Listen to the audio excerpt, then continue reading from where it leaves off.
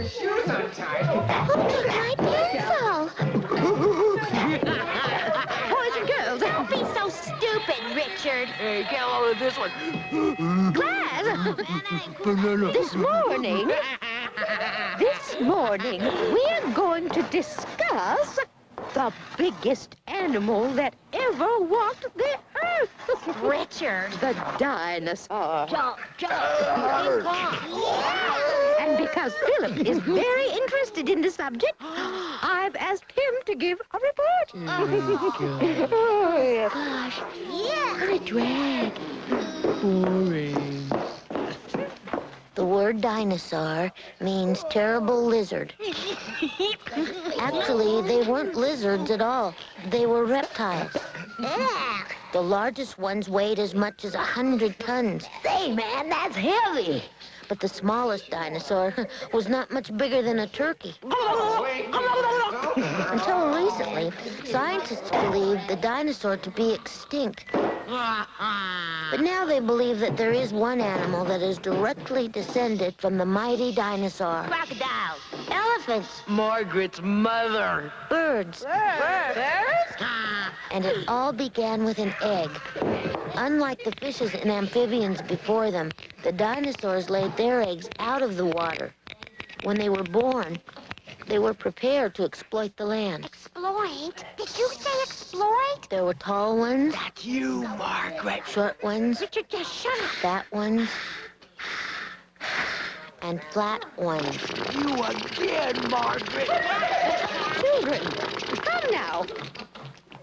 Who knows what the dinosaurs ate? Anything they wanted. Yeah, man, in the movies, they eat people. That's so neat. People, man, they just hang out their mouths. Yeah, man, they be kicking their legs and everything. It's really cool. Dinosaurs did not eat people. Well, that's really disappointing. There weren't any people. The last dinosaur died 60 million years before man. And how do you even know they were here? Because scientists have found their bones, and they put them all together. They know a lot about them. How big they were, how they moved around, what they ate. They even found dinosaur footprints. Sit down, Richard. I'm starving. What did dinosaurs eat? What's for lunch? I don't know. Read the lunch menu. Some dinosaurs were herbivores. Now that means that they ate only plants. They were harmless creatures with teeth suitable only for chewing soft plant food. Brussels sprout. But some dinosaurs had rows and rows of huge teeth.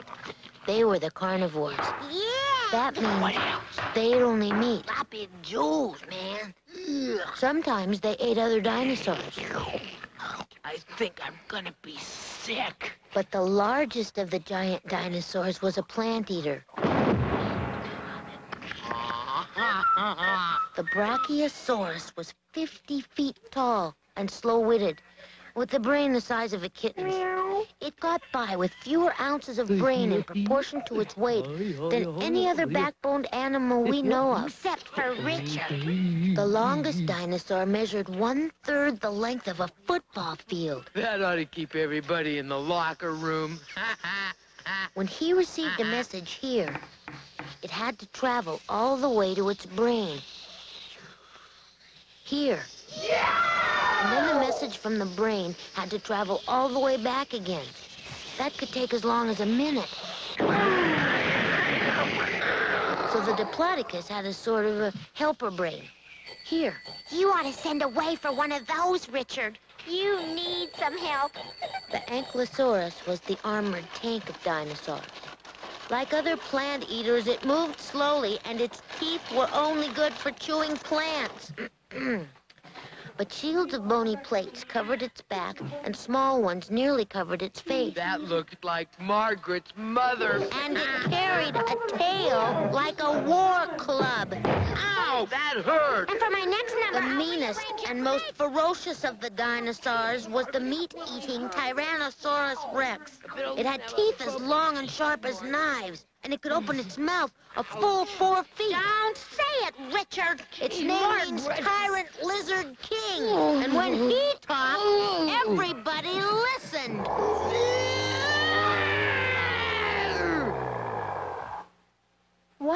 happened to them, Philip? They died.